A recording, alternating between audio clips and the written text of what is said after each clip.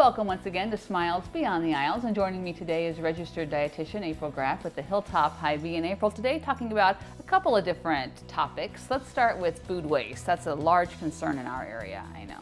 It is. You know, of the food that's grown in the United States, we discard or throw away about 30% of that. And so one way that we can cut down on that is through a program that we have. It's called Misfits.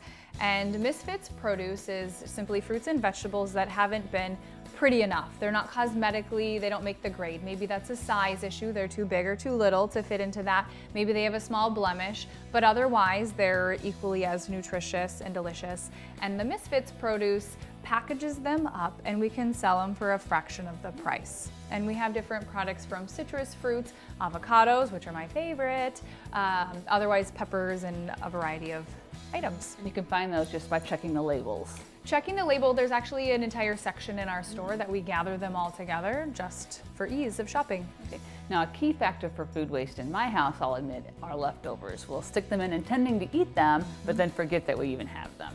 Having a plan is a big issue in reducing food waste, so planning leftover days is always good. I call them planned overs instead of leftovers.